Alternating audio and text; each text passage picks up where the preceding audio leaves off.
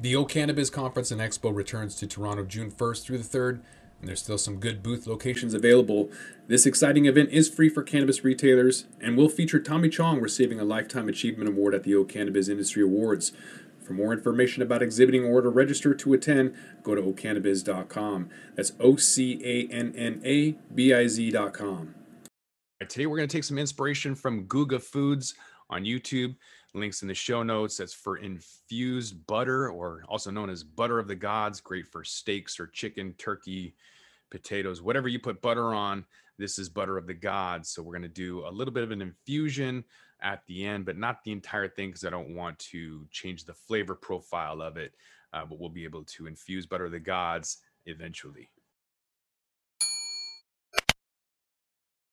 Welcome back to The Talking Hedge. I'm Josh Kincaid, capital markets analyst and host of your Cannabis Business Podcast. A couple of things we're going to need is bone marrow and eggs. Go to a butcher shop, buy some bone marrow, have them cut the bones in half lengthwise, and that's going to be a really nice additive to our butter. A lot of flavor, but it has some blood in it.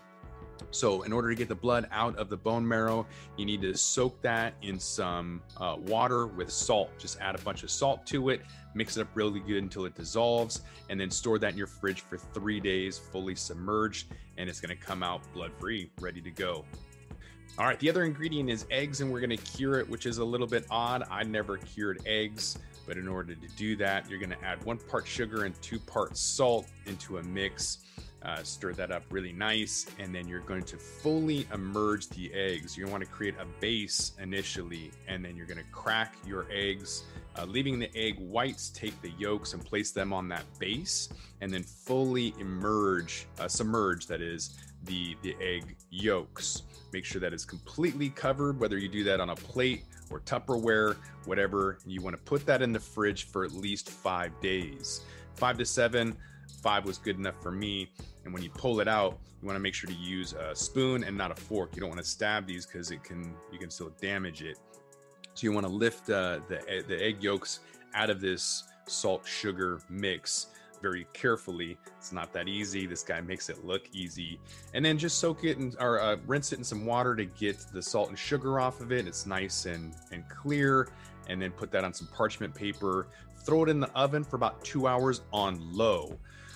I don't know what low is. For me, I think it was about 160, and it worked out to be fine. So after about 2 hours, they come out and they are nice and cured, kind of hard, and you can actually grate them like cheese. And that's going to be part of our main ingredient for butter of the gods. All right, so a couple days have passed. Bone marrow's ready, blood-free. We can pull that out, rinse it off. Normally we would season it, but since this is going to be an ingredient, we're not going to. So we're going to set the oven on broil to the highest temperature for broil for about 10 minutes till it's nice and golden brown. Might be bubbly a little bit, but should be ready to go. It should be nice and hot though, so make sure you have an UV glove or mitt or something as you're holding it. Grab a spoon, grab a bowl, and just start scooping that bone marrow out. Dump it all into the bowl, and we're going to use that same bowl to add the rest of our ingredients, which is, the eggs and butter and some chives, some anchovy paste, which you're going to need, even though it doesn't sound very good. You don't really taste it, so you don't have to worry about it, but this is delicious. All right, at this stage, we're ready to start making our butter of the gods. So we're going to use regular butter. You could start off with the infused butter. You could also start with some RSO, but that might taste pretty funky. So we're going to try a variety of things. There's a 20-to-1 tincture from Green Revolution. There's also a 1-to-10. It's an avocado-based tincture that is also from Green Revolution. It's an indica. And then there's a 1-to-1 of also avocado-based tincture. But we're going to start with butter because we want to try a variety of things rather than just the infused butter to begin with. So we're going to try a few different options and see what we come up with. So you want to add your butter, some bone marrow, parsley, shallots, garlic paste, anchovy paste, pinch of salt, and of course the cured eggs. More the better. I think I added 2 or 3. Make sure you grate that like cheese until it's all in there. Throw it into a food processor, blend it up until it's nice and done.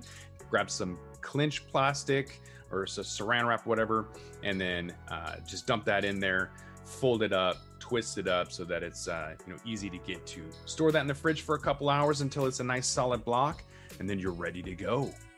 All right, so we got our steak and frites ready. We got some sauce in here. We're gonna infuse it a little bit.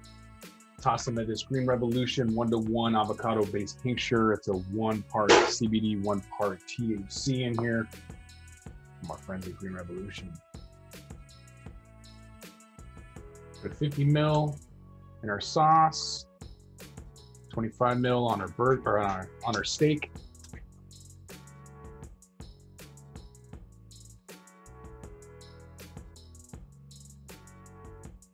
Our steak has butter of the gods on it.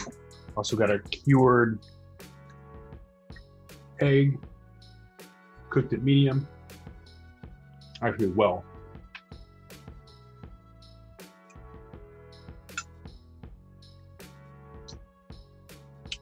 Yeah, it's really good, really flavorful. That egg kind of adds some saltiness to it. Feels creamy, very, very soft, probably because I salted it a little bit before, but it's good. It's a lot of work, but there's a lot of flavor. I would definitely try it. I don't know if I'll do it a lot, especially the egg part, but it is very unique. It's good.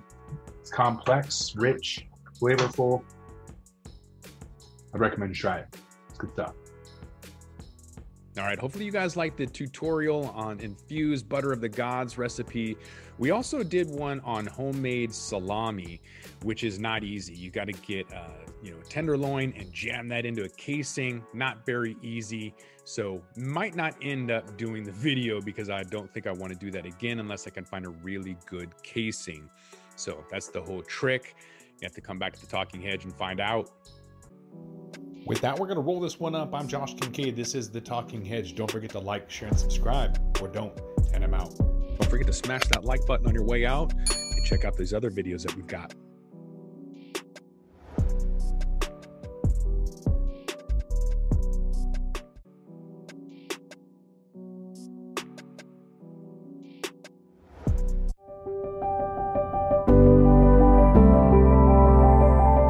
Hi, it's Justin Benton, host of the Miracle Plant Podcast, where we discuss this miracle plant that goes by so many names and how it's helping people in so many extraordinary ways. So if you love this plant and you want to hear a story that tugs on those heartstrings and learn more about this plant, then head on over to the Miracle Plant Podcast. You'll be glad you did.